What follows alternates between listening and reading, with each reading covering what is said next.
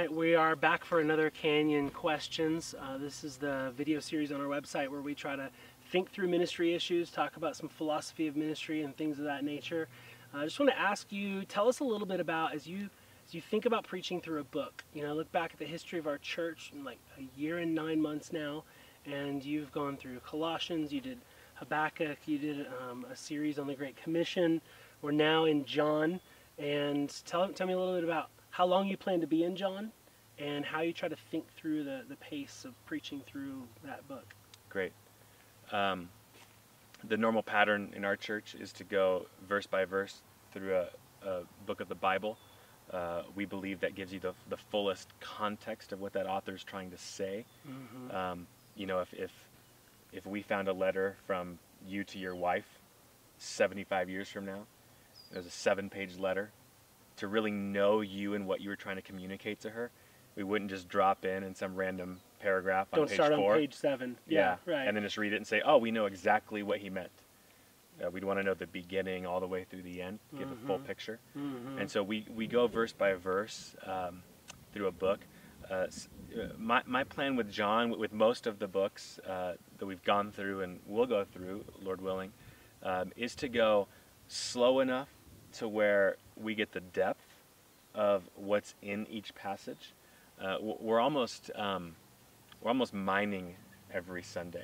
We're not trying to skip rocks over a pond. Right. We're trying to scuba dive down deep and explore for a while, come back up, move a little further, go down deep and explore. I think the trend in American evangelicalism, sadly, has been to go too fast through a book, or not even go through a book at all, or not even use the Bible at all. I mean, we're just getting worse and worse. Mm-hmm. But by God's grace, with the movement of sound biblical preaching that we've seen over the last decade, more men are going through the Bible verse by verse, and that's good. That's good. So I want to go slow enough that we can go down deep, but I think there's also a risk to going too slow. What would be the risk? I think the risk is losing the overall theme of the book, what the author's arguing for, and trying to keep that in front of the listeners, the people of God. Mm-hmm. Men like Martin Lloyd-Jones and others have gone through books of the Bible for almost a decade. Yeah. And I think that's wonderful because he's Martin Lloyd-Jones.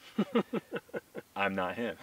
And so my view is slow enough that we can drill down deep, which then means we're probably going slower than most people are used to, but fast enough to where we're not losing the overall theme of the book, what John is arguing for, why John's writing, so that by believing in the Son, you may have life in his name, John 20:31. Yeah. So we want to keep that the focus always as we go through each of these sections. So that's why we go the speed at which we do. That's good. So as you think about that, okay, here's a good question for you. How long do you think that will take in John? Yeah, I don't know about time because things come up, right? Sure. Sickness or unexpected time away or whatever may come up. Well, you think like 6 months, 10 years? I don't think of it in terms of years. I think number of messages. Okay. So I will go through and kind of roughly plan each message, the breaks in each passage. That's, I have editorial power over that process. I could change that if I want. But I think John will probably be 90 to 100 messages. Okay. And I don't miss very many Sundays, so it'll probably be about 2 years. Yep.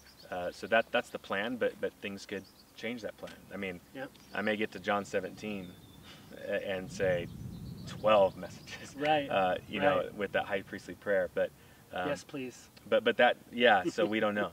But roughly probably 90 to 100. Now, would you take that particular approach in the sense of about 2 years? Would you say you just apply that to every book of Scripture? No, I wouldn't. Every book's different, so I would probably preach the Proverbs differently, just because of the nature of how they're written, especially 10 through 31, just kind of the verse by verse, and it often changes themes from verse to verse, and so it's not like a narrative like this. We can take one section, I'm the bread of life discourse. So there are different ways to preach different genres. I believe Psalms should generally probably be preached as a whole unit. Psalm 1 preached, Psalm 2 preached in one message. That's the way they were written, sung. So different genres mean preaching them different ways. But in all across those genres, I'm still planning on going verse by verse to a certain degree. Yeah. In a long narrative, if I'm doing First or Second Kings, or Kings as the original writers would have called it. Yeah. If I'm going through Kings, I would maybe go take some bigger sections, bigger chunks. It all depends on the genre of the book and just how I can effectively communicate the intent of that author or the original author to our people as well. And you're saying you map that all out before you ever preach the first message in John. You've already mapped out 100 X number of messages. Right. Yes. Okay. Yeah. So there's a lot of work that goes into that up front to start to plan and to think how that's all going to land. And that's mainly for me, for my help, so I can see where John's going in Jesus' life. What are the different sections that he goes through in his book? Most of John is spent in the last 6 months of Jesus' life. And so when I get to go map those sermons out from John 1 to 21, I'm kind of seeing where he's going in advance. So when I start preaching John 1, I kind of know where we're going ahead of time. So that's I mainly do that for my own sake. Yeah. Okay. All right. Well, thanks for joining us for another Canyon Questions.